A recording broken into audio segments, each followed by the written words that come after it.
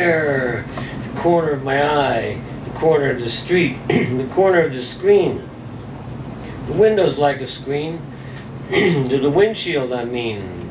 That's what they call it in England, you know, the windscreen. There's no wind in here, of course.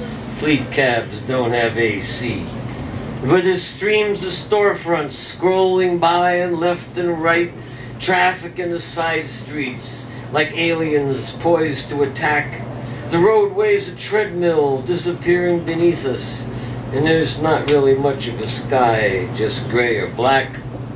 And numbers on the street signs count out like a referee which neighborhood you're into and out of, your coolness quotient and your chic mystique. The walk lights are flashing, and I'm speeding up for yellow as I notice cautious walkers stepping gingerly off the curb. And I wonder just how high they'd bounce if I suddenly jerked the wheel and swerved.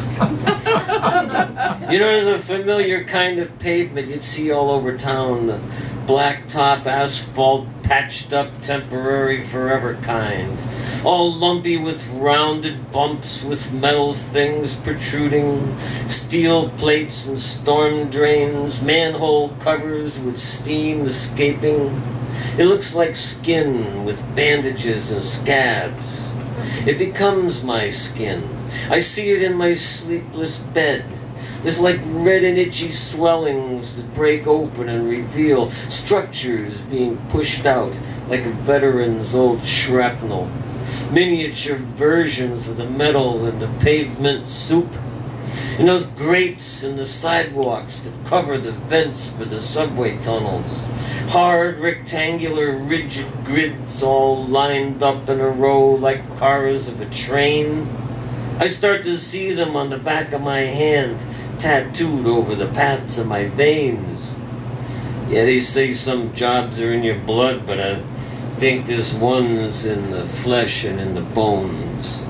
Pull over! You're a grazed papaya somewhere. Step away from the taxi. The city will still be there.